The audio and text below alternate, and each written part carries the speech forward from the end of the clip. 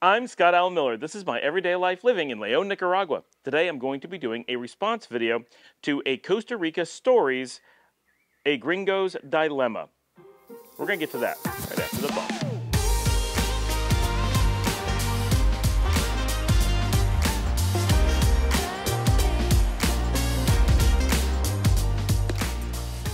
All right, in a Costa Rica Stories, a Gringo's Dilemma, there was a discussion about how gringos or expats moving into a new country, specifically Costa Rica in his example, over on Loco Mono. I don't catch the guy's name.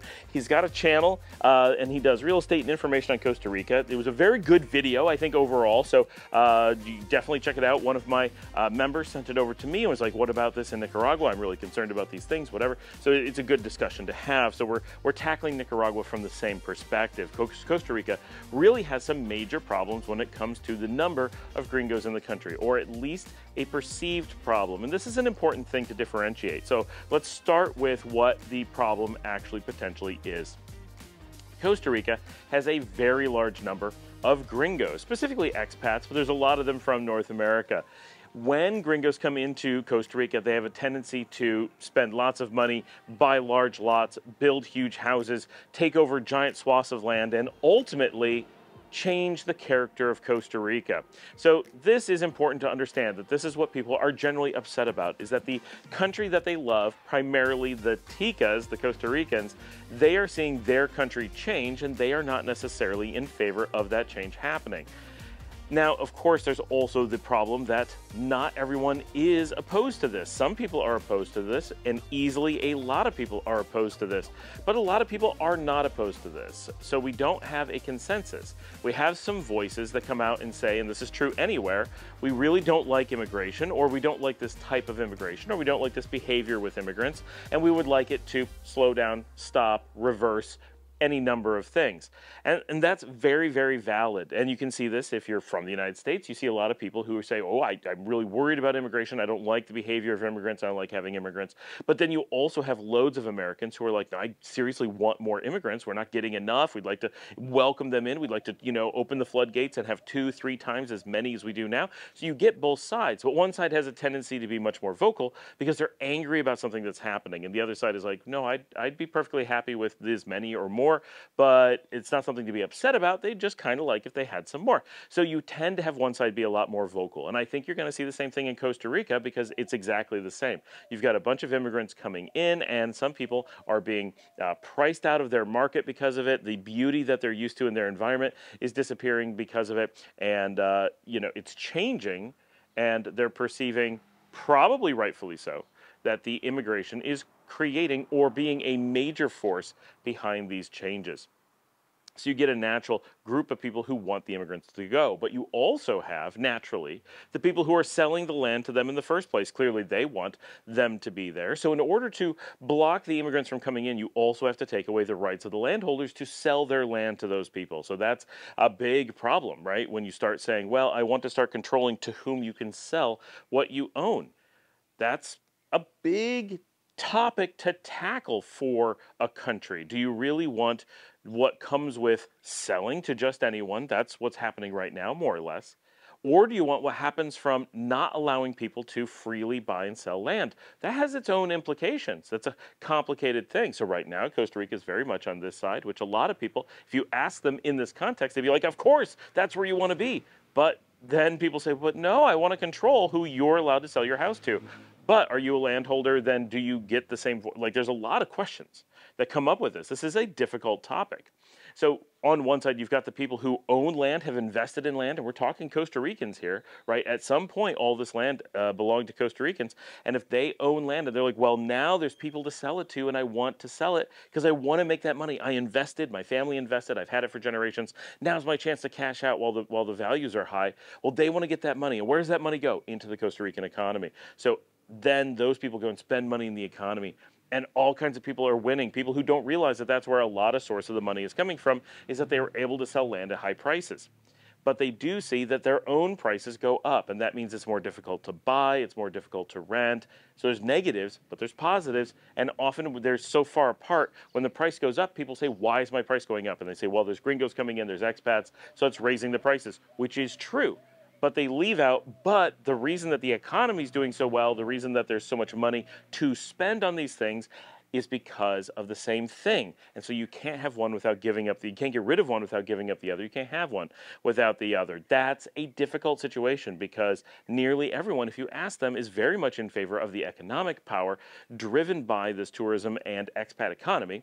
And nearly everyone hates the fact that tourism and expat-driven economies have a high cost of living associated with them. The two go together, and so we can't have this discussion in the way that people are having it on the Gringo's Dilemma in Costa Rica with that show, because they're leaving out the other side, which is that it comes from having freedoms, it comes from having open immigration, it comes from having open property sales rights, it comes from having a tourism-based economy.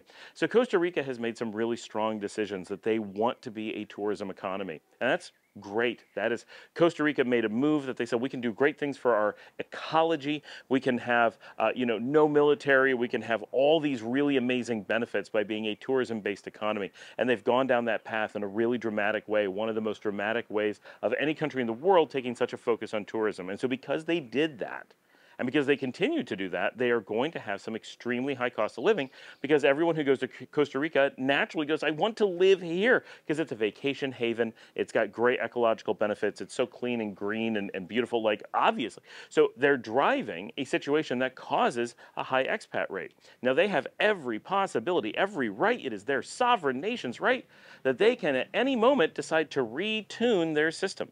They can change simple things like, well, we're going to advertise less for tourism because, well, that's all we have to do. And they'll slow down the people coming to Costa Rica for sure. They don't want to. They're currently advertising. Maybe not as much as they ever did, but they are currently still promoting themselves as a tourist destination. So they're not attempting to curtail this process. They're attempting to ramp it up.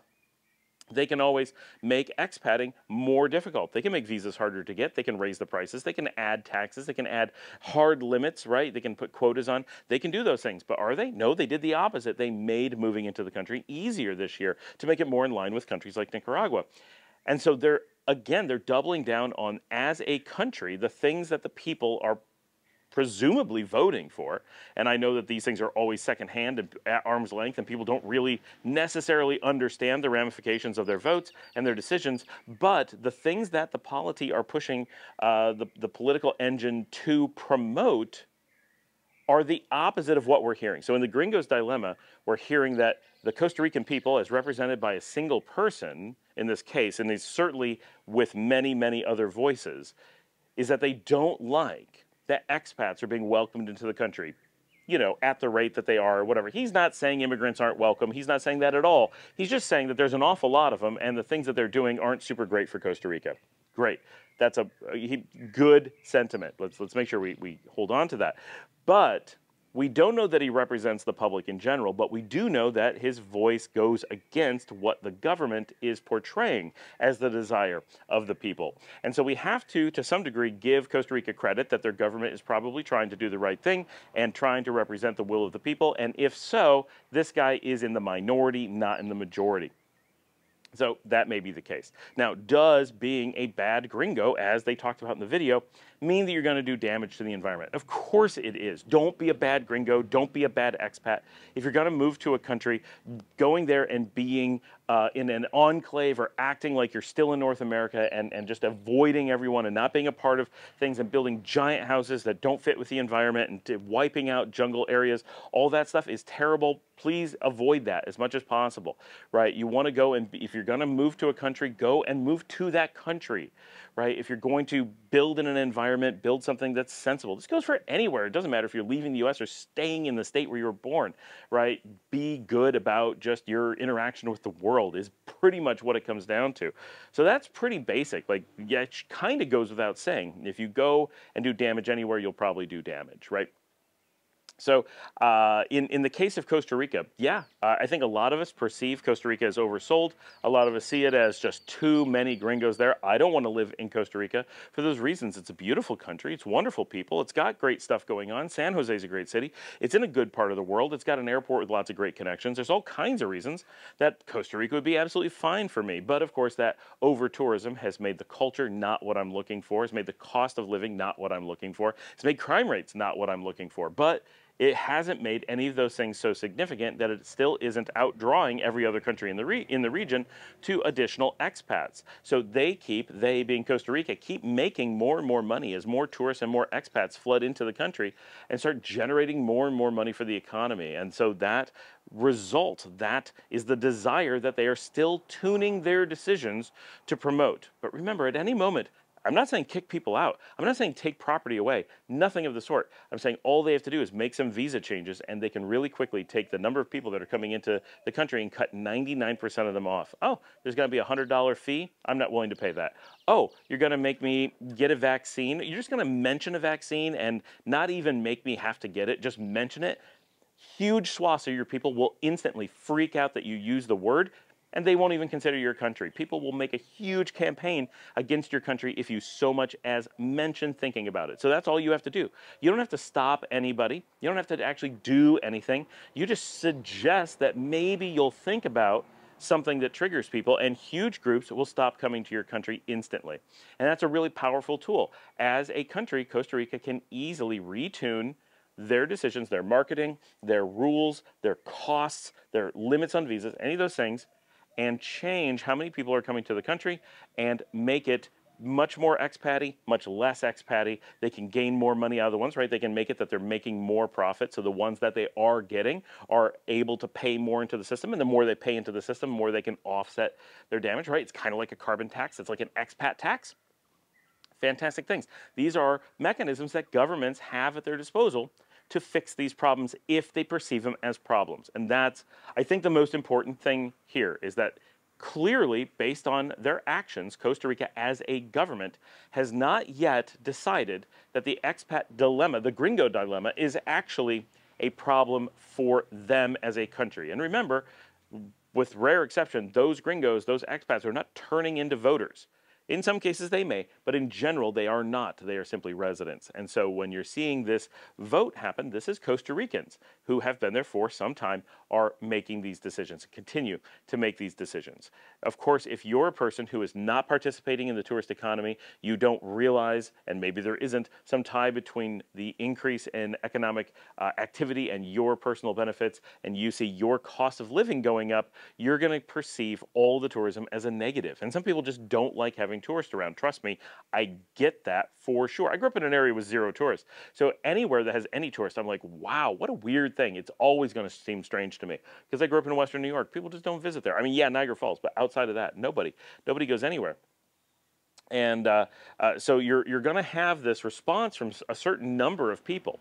And absolutely all people, right? I'm sure there's an exception, but all people in Costa Rica wish that the expats would come in and spend just as much money, spend just as much time, but instead of separating themselves out, you know, build houses in Costa Rican communities, hang out in Costa Rican restaurants, mix and mingle with the Costa Rican population and just make themselves a part of the environment, but still spend all that money so they get the economic advantages, but be as innocuous, be as transparent as possible.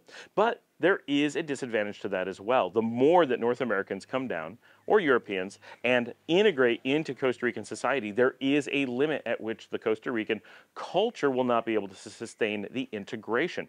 This is something that people don't typically think about because it doesn't happen that often. It's not that big of an issue under most circumstances. But if you have enough people come into Costa Rica and honestly try to integrate, tons of Americans, tons of Canadians, they come down and they're like, we've listened to Scott, we listened to a Costa Rica story, we want to enter, we're not going to build a huge McMansion on a hill, we're not going to wipe out a jungle, we're not going to take away a monkey habitat, we're not going to enclave ourselves, we're not going to be separate, we're going to be Costa Rican, I'm down, we're learning Spanish, we are eating gallo pinto, we are taking public transportation, we are living away from the beach, not super far, but not on the beach. We're not going crazy, but we're going all in. We're hanging out at the local Costa Rican bar. We're doing this thing.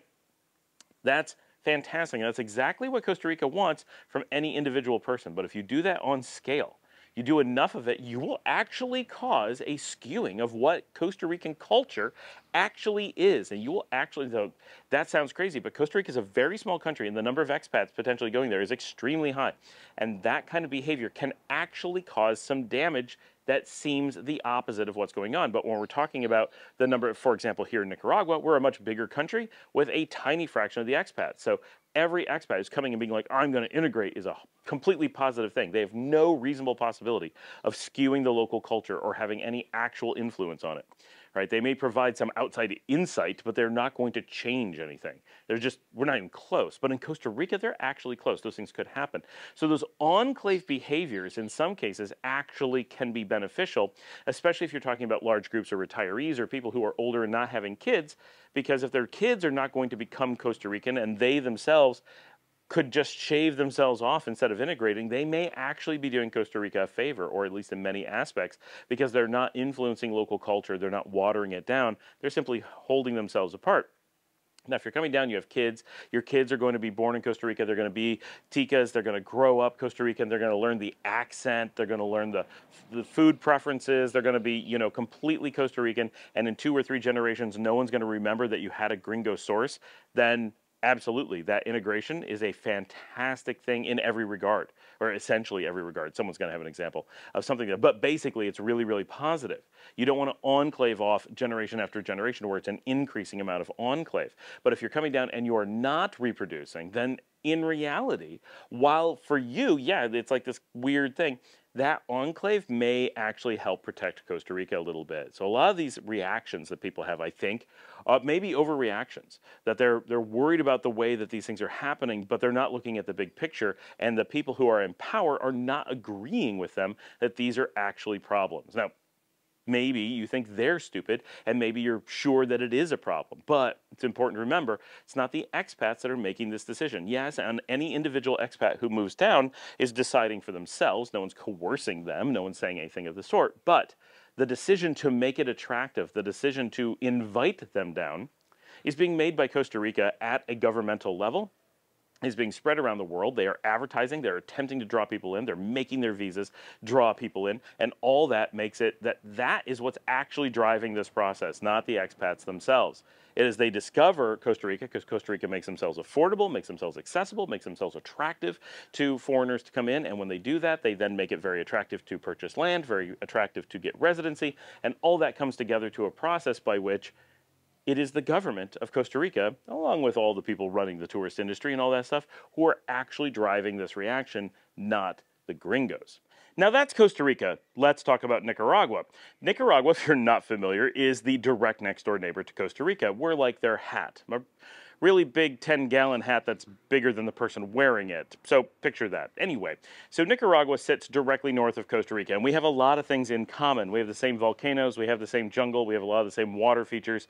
Nicaragua has a lot more lakes and things like that. We're actually a much larger country. Because they are so physically close and so geographically similar in so many ways, culture, food, weather, coastlines, location in the world, everything, there's a lot of comparisons always being drawn between Costa Rica and Nicaragua, and rightfully so. There's good reason to compare the two, but there's also good reasons to consider them very different. So let's start with a few really key differences that impact this particular discussion in important ways. One is that Nicaragua is physically much larger than Costa Rica, like a lot larger. Like the empty space of Nicaragua is so large that you could take all of Costa Rica and drop that into the empty space, and it would disappear. That's how much bigger Nicaragua is, even though they're directly next to each other. Also, Nicaragua, while it does have a larger population than Costa Rica, which is important from an absolute number of people in the Nicaraguan culture group, the amount that they have of people per square mile is a tiny fraction of what Costa Rica has. So the amount of open space for development, both on total land and in how many people live per square mile, is far in the advantage of Nicaragua, as far as being able to handle a lot of gringos. Then there's the obvious or semi-obvious fact that Costa Rica has long been a prime location, especially for gringos to expat into, and Nicaragua has never really been a popular location for that. Some people remember that in 2016, 2017, there was a very tiny 2 to 4 year period in which a lot of people started finding Nicaragua on their radar. We thought it might be the hot new Costa Rica location. It had a sudden explosion in people trying to move here, and pretty quickly that all fell apart, and it turned out not to be on everyone's radar in the same way. There was some rampant property speculation for a very short period of time. That collapsed, and now for quite a number of years we've been in a major economic slump, or at least a slump of the real estate market caused mostly by an increase that happened suddenly about 6-7 years ago. So with this, Nicaragua is fundamentally different. It doesn't have the land limitations that Costa Rica does. It does have some limitations, but it's nothing like Costa Rica. It doesn't have the tiny population that Costa Rica does, but it's only so much bigger, but it is millions of people bigger. And it doesn't have the high density of population like Costa Rica does. It's much less densely populated. So all those things come together to just physically give Nicaragua some major advantages. But then when you look at the geopolitical situation and the way that people have traditionally moved to Nicaragua, our starting point of the number of expats, let alone the number of gringos living in the country, is tiny, absolutely minuscule compared to Costa Rica. That's a starting point. But when we also look at the interest from abroad, Costa Rica gets nearly every country in the world pushing its citizens there for a lot of reasons. One is many of them are tight partners with Costa Rica, so they're in a position where they can't say negative things about it without it causing some international incidents. But also, Costa Rica is very expensive, and so when they push their citizens to it, they know that the number who will go there discover that it's a miracle location, so much different than what they picture, and so cheap and able to do things on a tiny budget. None of those things will happen. People will go, they'll say it's beautiful. Some small number of people will potentially move there primarily as a secondary residence, not as a primary one, and they'll be able to keep their tax revenue in their main country. They take a little bit of risk with this, but it's very small, and they know that there's not going to be some big discovery. Yes, they may discover that Costa Rica is beautiful and all that, but they're not going to discover a place that defies the laws of politics in their home country. Nicaragua has a lot of reasons why big countries don't like sending people here. Of course, it's much safer than they like to let on. That sometimes causes problems because they depend on making the area seem more dangerous than it actually is. They want to make it that their partner countries look safe and that their non-partner countries look dangerous, to make it look like the partnership, the tight integration, is somehow creating safety. But as we see throughout the region, the closer you are to the United States and Canada, the more dangerous you tend to be. The farther you are, the safer you tend to be. So Nicaragua has this incredible degree of safety on a large scale that makes it not attractive for large countries to send their populace here to discover what it's really like. We also have a lot of advantages in healthcare and such at really low tax rates, which again defies the logic in many of the northern countries that say you can't afford to do these things even on really high tax bases. So when people see it done on a really low tax base, it causes a lot of questions that people don't want to be asked. So there's a lot of reasons, including a lot of historical reasons, why the countries are not willing to make it look like Nicaragua is a good tourist destination. This isn't a video to talk about whether that's good or bad, or whether they should do it or not do it, or be angry about it or whatever. The point is, and the point's not even to convince you to come to Nicaragua. The point is to say that Nicaragua, because of this, doesn't have the same concerns as Costa Rica. Costa Rica has to worry that massive numbers of gringos are going to show up every given day, and many of them are going to decide to stay. And some decide just to be tourists. And in this particular video that we're responding to, the person who wrote to the video host said, oh, tourists are fine, it's the expats that are the problem. But that's a very, simple way of looking at it. In a lot of other places, people say the opposite. Well, the tourists are the problem because they clog the streets and they cause traffic problems and they make everything shift to Airbnbs and that kind of stuff. And the expats that actually live in a location don't cause those problems because they're not raising the prices. They're not doing weird things. They're shopping in the same places as the locals, maybe shopping a little bit on the up-end scale compared to the locals on average, but still places that the locals had without the gringos being there in the first place. So there's two ways of looking at this. In his particular view, it's the expats that are the problem, but here in Nicaragua, you're much more likely to see the tourist as the problem, if there's a problem at all.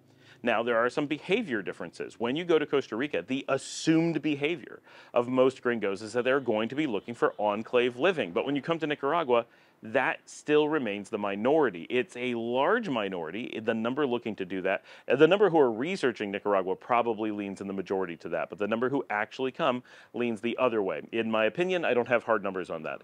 But when you live out here in Leon, for example, we have no enclave living out in this zone whatsoever. All of the expats who are here are living like the locals, more or less. Of course, there's exceptions, but most of us are renting the same houses, not building specialty ones. We're in the same locations. We're living next door to Nicaraguans. We're eating at Nicaraguan restaurants, ordering from Nicaraguan takeout, shopping at the Nicaraguan markets. Nothing is custom for us. There is no isolated in any way. Of course, some of us go out and see other expats, like I was at dinner last night. There were other expats there, but not only expats, just there was some expats, some Nicaraguans mixed together, but there were more expats than there are in the natural population dispersion, right?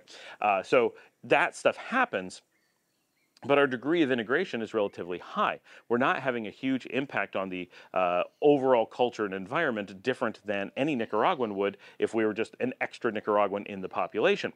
So that's a big cultural difference, that the way that Costa Rica is attracting people, the type of people that they're advertising to, the way that they're pushing their environment, and the way that so many companies have created enclave living in Costa Rica has made for this very separate us and them environment. But here in Nicaragua, we get a really high degree of integration, so it's much more of a you come and become part of Nicaragua. That being said, there's San Juan del Sur, there's Hacienda Iguana, there's Rancho Santana. There are places all over the coast that are all about separating yourself and not really being in Nicaragua, pretending you're in a Costa Rican enclave while having Nicaraguan jurisdiction. Yes, that does exist.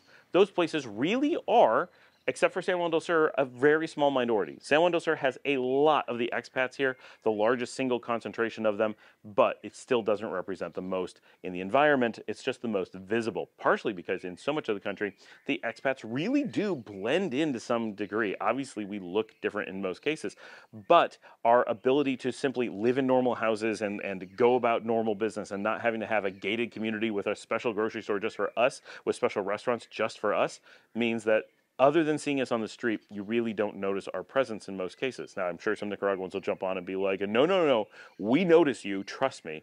But it's a completely different thing. It's a very different animal. Now, Nicaragua has the same decisions to make as Costa Rica, right? They can make all these decisions with visas and cost of living and cost of entry and all those things. Do they want to invite lots and lots of gringos and expats to come in and live in the country, whether as tourists or whether as long-term or semi-permanent residents?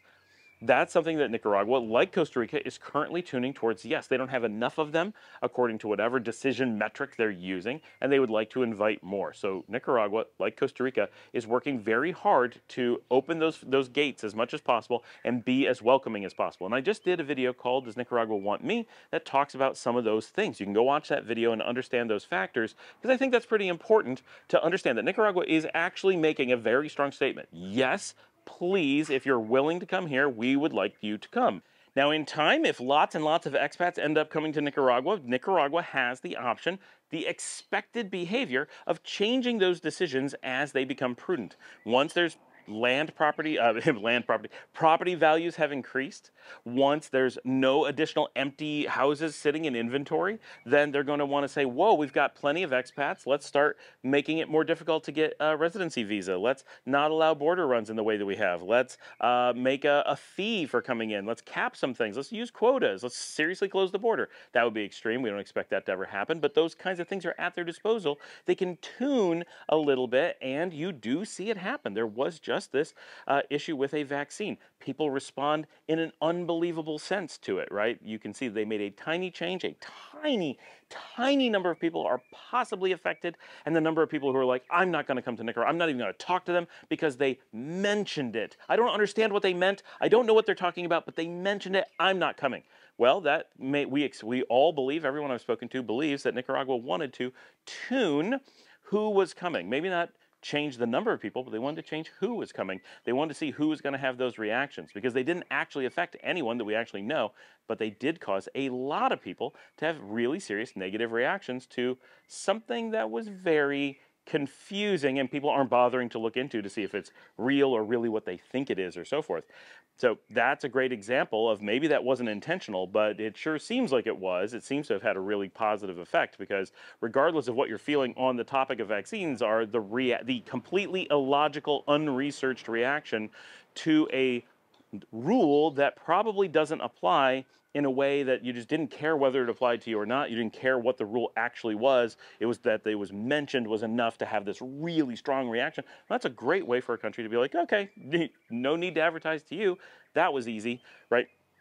Those kinds of things are very, very simple for a country to do. Now, Nicaragua doesn't go through the advertising levels that Costa Rica does, so Costa Rica is putting in some efforts that Nicaragua isn't. But Nicaragua makes some things easier for getting into the country, so they're doing some things that Costa Rica is not. Now, right now, Nicaragua still has a massive decline in property values. They have a lot of empty houses on the market, so it's for them. They're not looking at expats as being a problem that they need to start to curb, whereas Costa Rica has a lot of expats that are causing actual problems. Nicaragua has a current lack of expats and needs to get more in order to solve the real estate problem. We don't need expats building, we don't need expats doing anything new, just coming in and living in houses that are already here.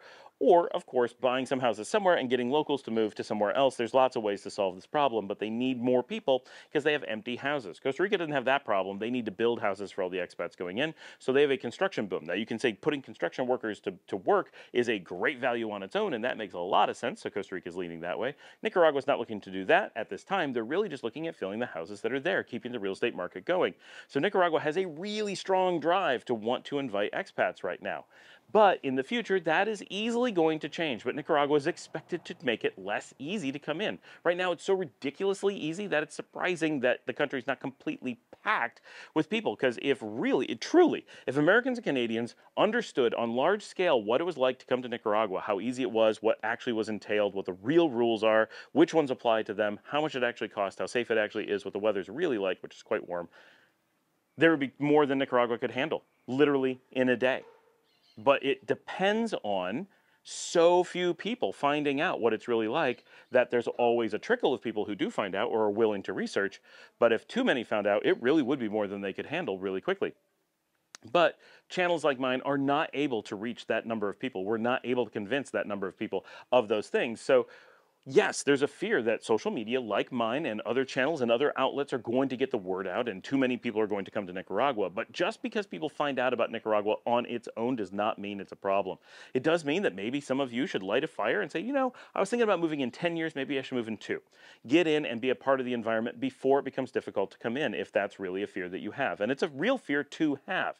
That is an absolutely reasonable, logical fear that Nicaragua is super attractive, and as people find out about it, because we live in a world where it's easier to find out that information now than ever before, because that could happen, is probably going to happen, there will be an increased number of people coming to this beautiful country, and so because of that, there is cause for concern. But we do not have, at this time, the current problems that Costa Rica has, and we are not at a starting point where we're even in the wildest dreams of being where Costa Rica is from that perspective. It's also very important to note, Costa Rica has really gone all in on tourism, and kudos to them. They've done lots of great things with that. They are a world-class example of how good you can be at tourism as a country, with the exception of they need to clean up their bus stations. That really is a problem. Other than that, I've never seen anything quite as good. Like, it's just fantastic, everything they do as a country. Like, it's like a country like Disney World, right? But all ecological instead of, fake. So that's just fantastic. Nicaragua goes to a very minor level trying to do tourism. They're not trying to push tourism in the same way.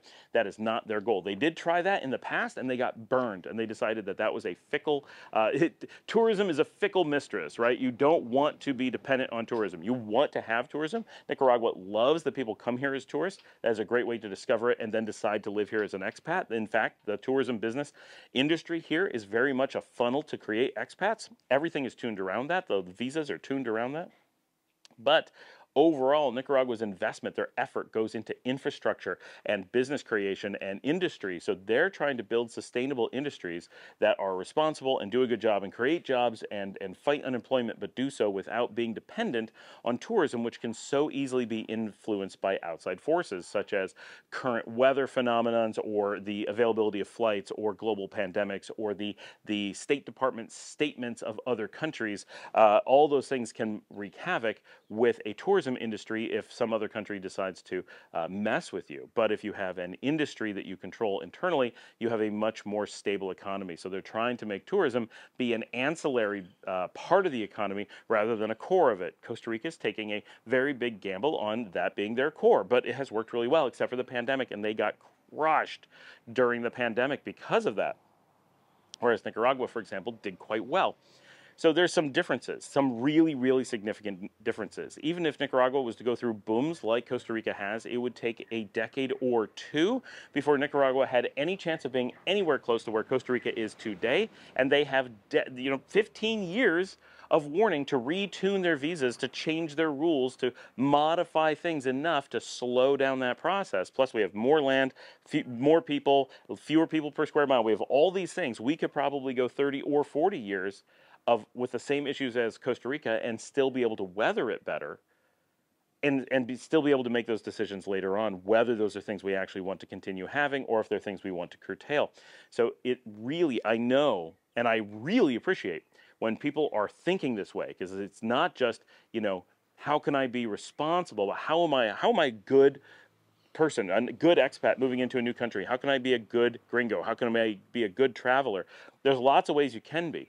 And this video from A Costa Rica Story is great in some ways. Like, go have a smaller footprint, integrate more. Don't come down trying to change things. Don't try to bring North American living down into Central America. All fantastic points. Also consider that Costa Rica is just overrun, but they still want more. And they still do have land. And this is just where the country is deciding to go. Nicaragua has so much open space. We don't notice the expats. And we're a long way from being at a point where we do notice the expats. When we get to that point, those things will be reevaluated. And you also can't just shut off the world. You can't just decide that there's not going to be a future growth. There's a couple factors there. One, if we were to shut everything off, if all of Central America was like, no more people, well, now we're artificially forcing people into North America. Yes, they're artificially having to stay, but North America would have to absorb those people, and all those problems that are happening here would happen up there instead. So, and that's their problem. We can do that. It's our right to do that as sovereign countries, right? We can all do that. But it's still just creating that problem somewhere else. It's not solving it on a universal scale. And there is a natural amount of just people shift, and there is growth in economies and changes over time. And we can't expect these countries to live in a bubble, whereas expecting Europe or North America to continue to evolve.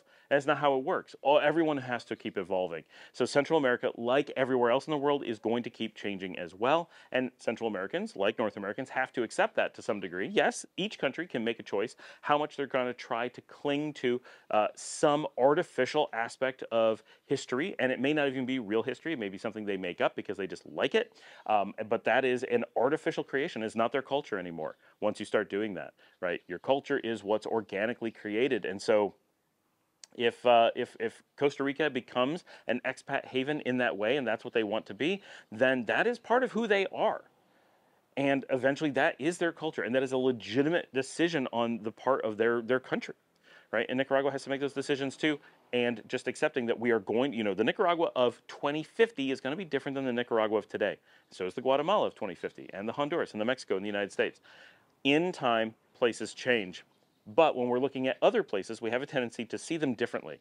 In the United States, if you looked at the 1940s and looked at today, you'd say, well, that was technological advancement, society moves forward. How could you compare those? Of course it's going to be completely different.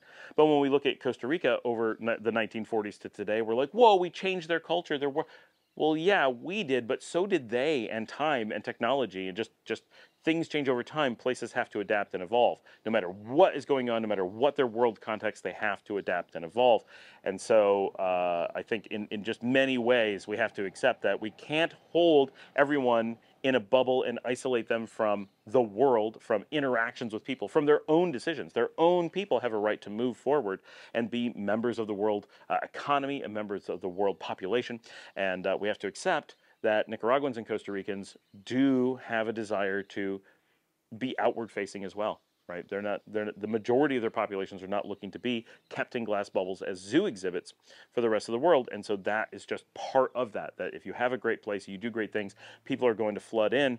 How you control that through your legal processes, that determines primarily how that's going to work. And there's a lot of things that you can do that forces integration, forces non-integration, has higher costs for doing so, has limits on it. There's so many ways. So yes, I love and I want everyone to, whether you're moving somewhere or not, how can you be a great global citizen? Think about that. How can you positively impact the world all the time?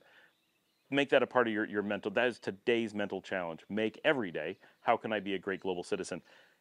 But when it comes to, I don't want to move, I don't want to go participate in these places because I'm afraid, or I'm worried about getting the word out, I'm worried about people finding out and it ruining a place. I understand why there's that fear. Rick Steves exposed Hallstatt, Austria, and now it's overrun with tourists. But Austria could also have done things to limit those tourists, and instead they've used the opportunity to teach about their culture and to attract a lot more tourism, right? They have choices.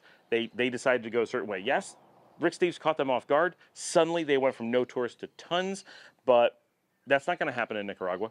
I'm not going to suddenly expose the country and have millions of people coming. Yes, I've helped increase the expat rate. And honestly, if the government didn't want expats, right, they would reach out because they can and they have. And we would just have a conversation. Scott, we love what you're doing. This is fantastic. You make us look good. Could you make us look good in a way that doesn't make people want to move here? That would be fantastic, right? Why am I telling people about this being a great place to live? Because it's good for the country, we think. Right? Obviously, you could be wrong. But it seems to be the right thing at this time. It seems to be the thing that's going to have the most positive impact that I can be involved in, right? Miraculously inventing some new technology that makes everyone a billionaire and discovering oil under the mountains and then nuclear energy that's created automatically by volcanoes. Like, all kinds of things could do better than I'm doing. But of my little piece of the universe, the one thing that I can do to make the most positive impact on the country that I love is to, right now, expose it for travel and tourism and expatriation. And that's the biggest positive impact I can have, is by letting you guys know what it's actually like. But if that's not the positive impact that I can make, if I need to make a different positive impact, that is a conversation I'm open to having, right? And it's very simple for people to reach out and be like, look, we don't think this is the right thing anymore. Thanks for doing it, but you could make a better positive impact if you taught about our food or our weather or something, and not about housing, and not about how easy it is to get residency, or that you don't even need residency and that it's easier than that, and all these things, right? And yes, I'm still going to expose my everyday life and talk about how great it is being an expat here, but I would tell you, don't come. Come visit, but don't stay, right? We can't handle you if that's the way it was, but it's not, right? We can handle you. We can handle all of you. If every single one of my viewers with their entire families and all of their siblings and parents and grandchildren and all their families all came, okay, in one day, it would actually be a problem. But if you all came over the course of a 12-month period, we would notice for sure. But it would not be so many people as to cause a negative problem. It would be an amazing problem for Nicaragua to have to deal with. Yeah, that many people looking for apartments and housing all of a sudden, but it would be an extremely positive growth for the country. Now, at that point, maybe they would start being like, whoa, let's talk about this, slow this down. But we don't have that many, right? We just don't. I know it seems that way, but we do not. We don't have that much of an impact. So we really are in the spot where it's so good to be conscious of this and to be worrying about it, because the fact that you're worrying about it basically guarantees you're not going to be the bad person, right? Yeah, you're going to make mistakes. We all do. There's going to be something you don't know about, of course. But if everyone was having those worries, the world would be an amazing place. But you don't have to have those specific worries at this time about Nicaragua. That is absolutely not today. It is not next year. It is not next decade. That is not in the cards as a problem in the foreseeable future. Someday, absolutely, that would be cool to have that problem, but it is not now. So just don't let that hold you back. If your concern is, how do I do the best thing for Nicaragua? If you're worried about doing the best thing for Nicaragua, then the best thing you can do is get here, right? Like it's going to be that simple. If that's what your concern is, I'm not saying all people. If you are a person whose concern is, how do I do the right thing? Then the right thing, the best thing you could do is be here, being that best version of yourself here. Let that sink in. Thanks for joining me. Like and subscribe. If you'd like to help support the channel, you can buy me a coffee at buymeacoffee.com/ScottAllenMiller. As always, if you would like, subscribe, share on social media, tell some people about the show, cajole them, be like, look, you got to watch this show. He's long-winded. Give him some time. Yeah, he kind of grows on you in an odd sort of way, but he's got some interesting stuff, and you're not going to find this anywhere else. That would be fantastic. Go share this with more people, and I will see all of you tomorrow. And that one last thing that I always say, if you could click on these videos on the screen, that'd be fantastic. That helps the show. And if you don't see one on the screen, find one. It doesn't even have to be one of mine. Every time you go from one of my videos to another video on YouTube, YouTube loves you.